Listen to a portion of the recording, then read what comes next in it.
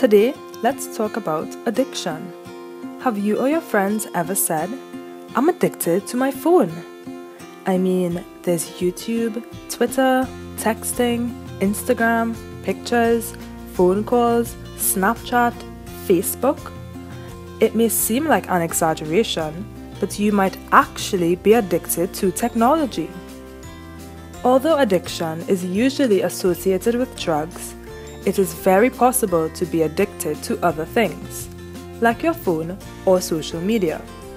After all, too much of a good thing is not good.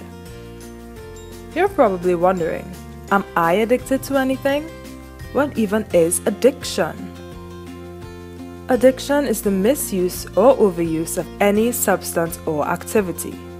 It is indeed classified as a mental disorder. Not sure if you or your friends are addicted to technology?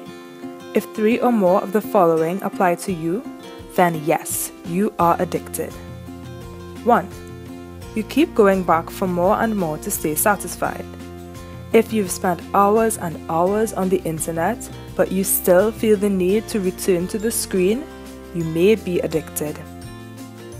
2. When you're away from the internet or your device, you feel withdrawal symptoms. Withdrawal symptoms are any negative effects you experience when you're away from the activity.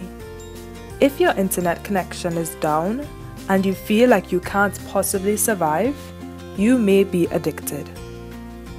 3. You spend longer than you intended doing the activity.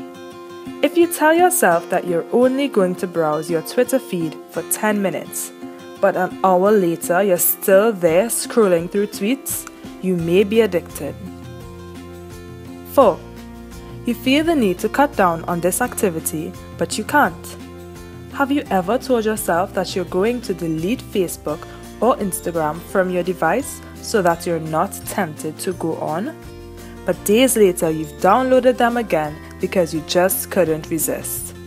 This may be addiction. 5. You spend a lot of time trying to get to this activity. Maybe you go on a camping trip for the weekend and you spend a long time walking around searching for a signal. It seems like you go to great lengths just to stay connected. This may mean you're addicted. 6. You give up other events to engage in this activity. If you frequently miss other events to stay home and play video games, you may be addicted. Or maybe you spend less time with your family because you're always chatting with friends on Messenger or watching funny YouTube videos. This might also mean you're addicted. 7. You know you're being negatively affected by your overuse of this device or activity, but you continue to use it anyway. It's like you can't stay away. Let's say you notice that your grades have been suffering since you got your new phone or Instagram account. You know you're being distracted, but you can't seem to stay away from your phone. This may be addiction. So what are all the symptoms of addiction? Here's the list again. 1. You keep going back for more and more to stay satisfied. 2. When you're away from the internet or your device, you feel withdrawal symptoms. 3. You spend longer than you mean to doing the activity. 4. You feel the need to cut down on this activity, but you can't. 5. You spend a lot of time trying to get to this activity or device. 6. You give up other events to engage in this activity. 7. You know you're being negatively affected by your overuse of this device or activity, but you continue to use it anyway. Take a moment to consider the amount of time you spend on your phone or on social media. Do any of the listed symptoms apply to you? Remember, if 3 or more apply, you may be addicted.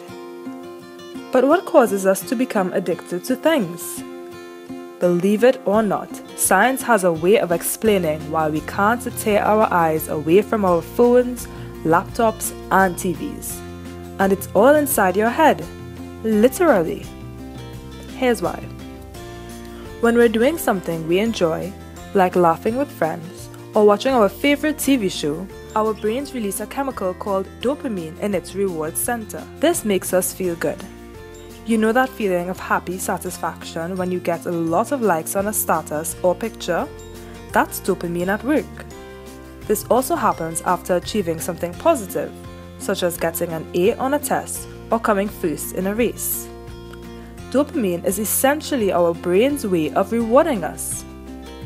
But what does this have to do with addiction?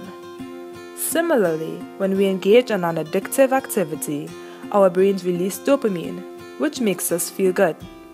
Eventually, we begin to crave this good feeling. Our brains release more and more dopamine as we use our phones and browse social media. We are now glued to our screens because we can't get enough of the rewarding feeling that comes with being connected. Dopamine is good, but in moderation. When our brains are flooded with dopamine, we become addicted to things, which has consequences of its own. Now you understand the symptoms and causes of addiction. If you think you're addicted to technology, it's time to take action. Tune into part 2 to learn about the negative effects of addiction and the steps you can take to free yourself from your addiction. Until next time.